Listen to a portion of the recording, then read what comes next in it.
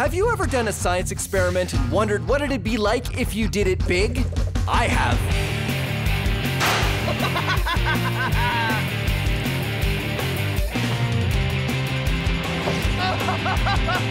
Yeah! My name is Phil, and I take your everyday science experiments and do them big. This is Science Max, Experiments at Large. Science Max! This episode of Science Max is all about liquids. What makes something float or not float? Oh no! My loonies! Liquid density and super absorbent gel. Who wants to do an experiment with diapers? Liquids.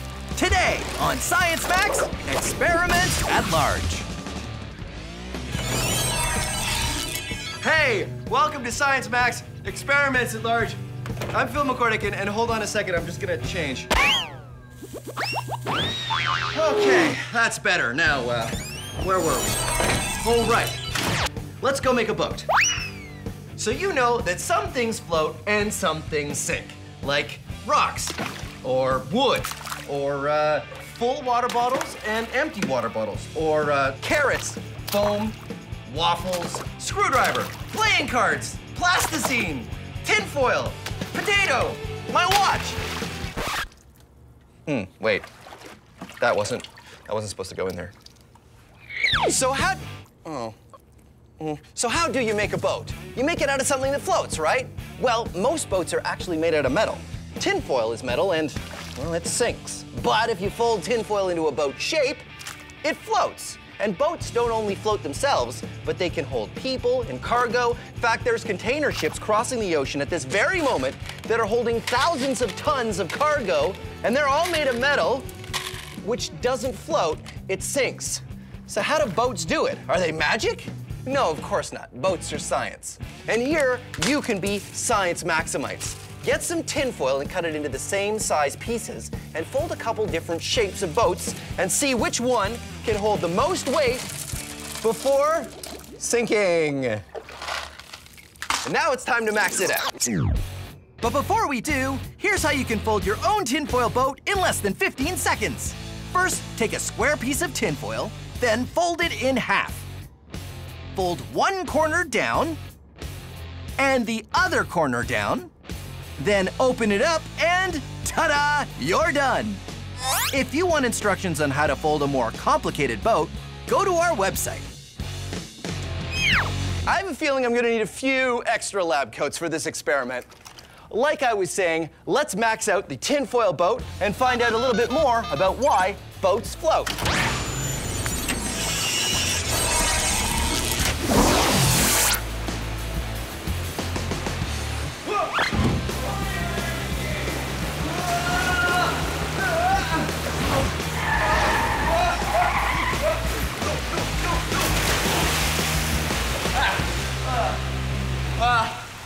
Okay, well, I'm here at an indoor pool, which is not, I wasn't expecting to be in the pool just yet, but this is where we're gonna build our giant tinfoil boat, so why not?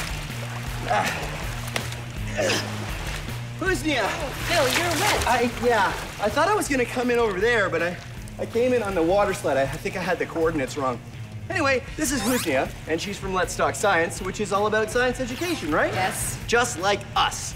So you're gonna help me max out the tinfoil boat.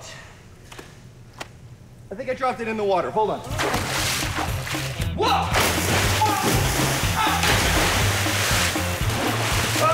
Here, where? Here it is. The tinfoil boat. The tinfoil boat. Phil, this is a boat? Well, it looked a lot better before I came down the water slide, but that's the idea, and then we make it bigger. What do you think? I don't think it's gonna work, Phil. Oh, well, why not? Tinfoil is very thin, and it might not hold the shape of the boat. Well, I still think we should use tinfoil, though. Why? Well, because the small experiment was tinfoil, and I bought all of this tinfoil. Then let's do it. Tinfoil? Okay, high five. I'll take the tinfoil, and you take that, and I'm gonna have to dry off at some point. Whoa! Welcome to Shipbuilding for Pirates. I'm Swubby, and I've built some of the finest pirate ships for some of the finest pirates this side of the Caribbean. And I can teach you to do the same. But first, you need to know your basics. Mass and volume. Let's start with volume! But not that kind of volume. Which of these two chests do you think has more volume? Right, this one here. Which of these two balloons do you think has more volume? Right, this one here. Volume is how much space something takes up. Which of these two chests has more volume?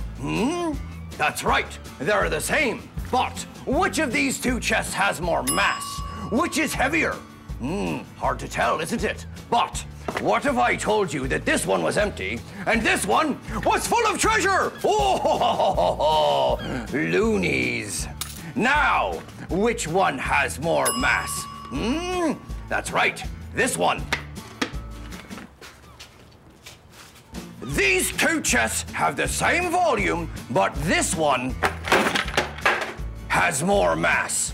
This chest has more volume than that one, but this one... My loonies! That chest does not have as much mass.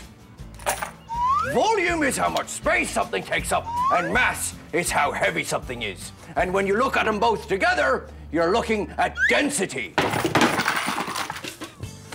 Join us next time on Shipbuilding for Pirates, and then we'll look at how volume, mass, and density work together to make something float. Oh, my precious, precious loonies. Are you all right, my pretties? They can't talk, so I'm not sure what they're saying. So, Husni and I get to work constructing a large tinfoil boat. Our first design is just sort of a square, folded together out of a very large sheet of tinfoil. Simple, but can I ride in it? There we go. A giant tinfoil boat, just my size. I don't know if it's gonna work. It's too thin. You think it's too thin? I feel like yes. Well, what should we do? Do you want to test it? Let's test it. Okay, good idea. So here's the most important question. Do you want to test it or should I test it? No, you test it. All right, here we go. Putting it in. First test, does it float on its own? Yeah! Floats on its own, no problem. If I just get in very carefully, then it will work fine. See, if I'm careful about how I get in, no, it's fine. See, if I just get in like that. Oh my! Bill, are you okay? Wait a minute. It's sort of, no, that's just air. You know what went wrong? It wasn't boat-shaped. I think if we make it look more like a canoe, because canoes float, if we make it look like a canoe, it'll work great. No, Phil. We need some support. If we add a couple of structures in between, then we add support to it. I'll tell you what, let's make a boat like I want to make and a boat like you want to make, and we'll see whose is the best. That's a good idea. Okay, let's do that. All right, let's do it. Welcome back to Shipbuilding for Pirates. I'm Swubby, and now we know what volume means, what mass means, and that together it can tell you something's density. Now let's find out why things float. Let's say we're out to sea and my treasure chest gets swept overboard. Oh no! But it's all right. It floats because it pushes enough water out of the way, displaces it to carry its mass. But what if my treasure chest had more treasure in it? Well, we're giving it more mass, but not more volume. Too much mass and not enough volume, and it will sink. Oh no, my loonies! You need more volume if you want to float more mass. And that is why things float. I'm Swubby, and thanks for joining me on Shipbuilding for Pirates. So, the first version of the tinfoil boat didn't work out too well. Like that. But my idea is to build a tinfoil boat more like a canoe to see if a different shape makes any difference. Tinfoil canoe! Very Canadian. Very Canadian. The canoe part, anyway. I don't know about the tinfoil part. So, Husni and I had a bit of a disagreement of why the last boat didn't work. I thought it was because it wasn't shaped enough like a boat. So this one looks like a canoe. What I thought is that it requires some structure. Structure so that it wouldn't fold together. That's right. And we'll see how it goes. All right. All right, here we go.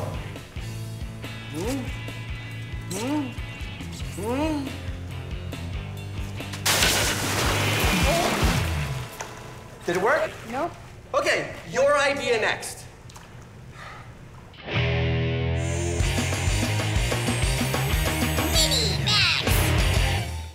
Did you know it's easier to float in salt water, like in the ocean, than it is in fresh water, like a lake or a pool? That's because not all liquids are created equal. They have different densities. This is fresh water, or it doesn't have anything in it. And this is sugar. If I was to put 1 scoop of sugar in this water and stir it around until it dissolves, now this liquid is more dense than before I put the sugar in. Here's an experiment you can do at home using liquid density. This glass just has regular water with yellow food coloring in it. This glass, green food coloring and half a cup of sugar in it. This one has a full cup of sugar in it, and this one has 2 cups of sugar in it. Now, when you do this at home, you'll definitely want an adult to help you because you have to heat the water if you want to dissolve that much sugar in 1 glass of water. I'm gonna put them all in 1 container. You can do this at home, and when you do, I suggest you use a very small container because you have to be very careful when you put the layers in. You can use a turkey baster or a straw. When you put your finger on top, the air pressure will hold the liquid in and you can just drop it in. But these kind of take some time, so I'm going to use the syringe of science. I'm gonna use the most dense liquid first because that's the one that's gonna want to be on the bottom. I carefully put it on the bottom of the container. The next layer, be very careful, and you'll see that the red and the blue aren't mixing because they have different densities. The blue is heavier than the red.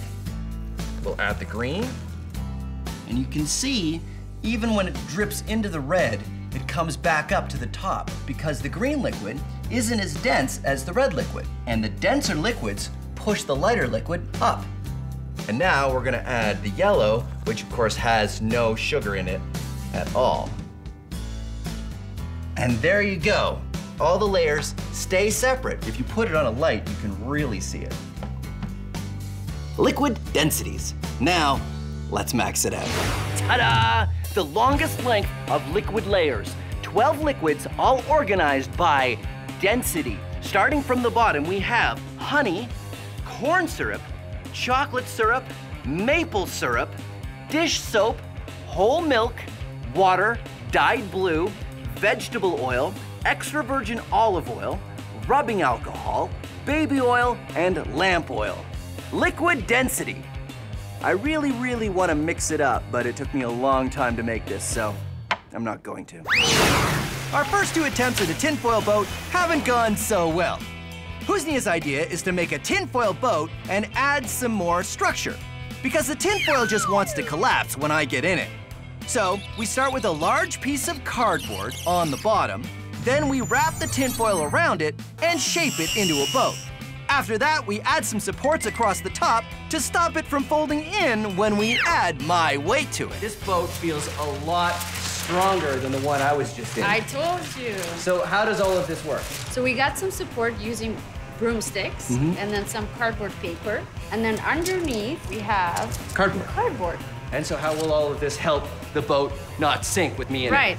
The broomsticks will prevent it from folding this way and you won't sink. Good. The cardboard will prevent it from folding this way and you won't sink again. Not sinking is my favorite thing to do in the tinfoil boat. All right, so let's try it. Let's do it. Are you gonna get in this one? I'll tell you what, Phil. If you get in and you don't sink, I'll go after you. Deal. All right. All right, here we go.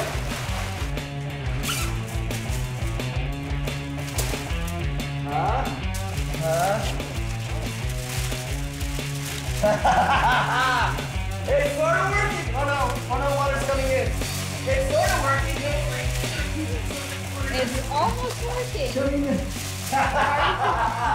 Uh-oh. Wow.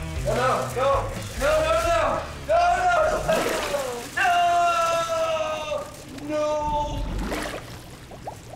Hold on. Another thing I learned is that a very light tinfoil boat can be very heavy when it's full of water. I don't know if fixing it is in the cards. I think we're gonna have to build another boat. So what do you think we should do? Let's add more structure. More structure? Oh, yeah. What if we add like a metal rod around the outside and maybe some more metal rods and ribs? And we wrap it all in tinfoil, and you think it'll work? Let's give it a try. Let's give it a try. Don't worry about it, I got this. No, I get it. I'll get it. Sure? Okay.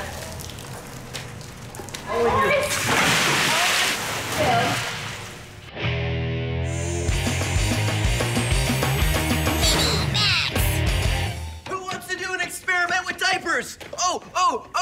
No, I'm serious. You may have a little brother or sister at home, which means you probably know where you can find some diapers. But there are two things you need to remember. First, ask an adult if you can use the diapers for your experiment. And two, only use unused diapers, okay? Okay. So, you take the diaper, and if you cut it, be very careful, maybe get an adult to help you, over some black construction paper, like I have here, and you shake the diaper over the construction paper, you'll see that there's a little powder that comes out. And this is the secret ingredient. This is super absorbent gel. And what it does is it soaks up all the liquid, and diapers are full of them. And you carefully pour it into a plastic cup, like that. Now you can see I have already done it with a number of diapers. It's important to use a plastic cup because it's a little messy, although it's non-toxic, it's totally safe, but it's still easier to clean up by just throwing the cup away. Now, add some water, and what happens is this super absorbent gel absorbs the water and turns very quickly into a paste. Look at that. Now, let's max it out. 5 kilograms of super absorbent gel, 500 liters of water. Now, it is time to do science!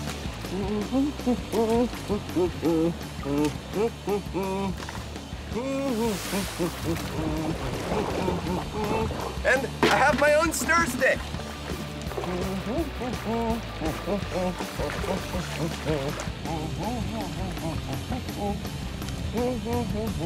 Yep, definitely coming along. I'm not exactly sure if we're getting anything on this camera, but I want to make sure it's recording. Yep, it's recording. There we go.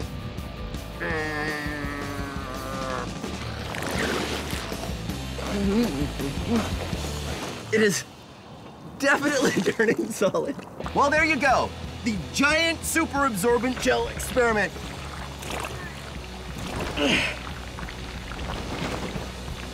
Corey, Trevor, I need some help getting out. How many outfits have I been through in this episode?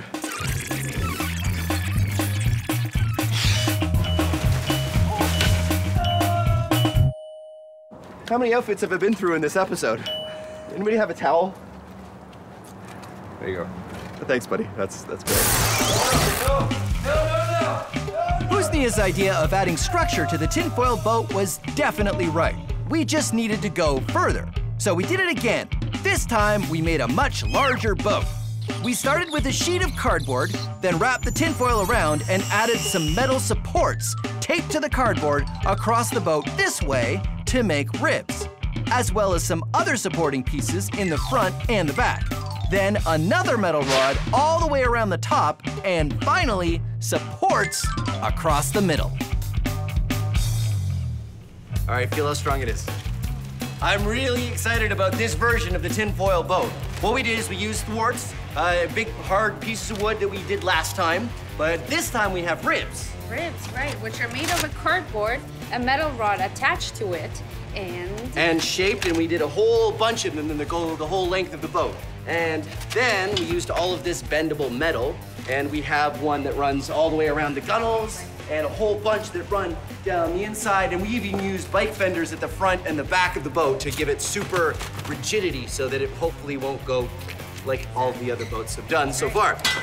Are you ready, Husnia? let's do this. 1, 2, 3, lift. All right, let me get over.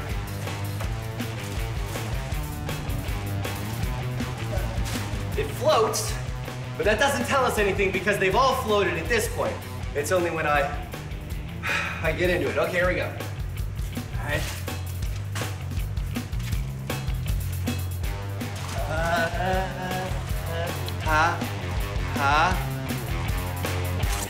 Hey! Hey, it works! All right. Oh, it's working. Ha ha ha ha! Look at that! It works perfectly. The tinfoil boat experiment has been done. Science Max, experiments at large. What do you think, Lucia? The only reason I got into this boat because I knew it's gonna work. Really? Oh yeah. So you knew you would never get wet? See, I don't think that's fair. I think it's time that you got wet. I think we should go. I think you and I should just get wet right now. Just need Someone help.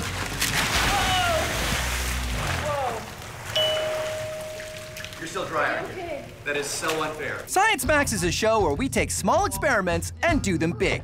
If you want to try these experiments yourself, go to our website for instructions.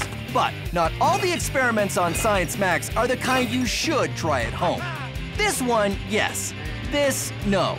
Try this, don't try this. A big yes, a big no. I don't know how you could possibly do this one at home. And remember, if you're ever not sure, ask an adult. Thanks for watching Science Max Experiments at Large. Science! I don't know what you're saying. I don't speak treasure chest. The one thing I'm really trying not to think about is that this is the stuff that's in diapers.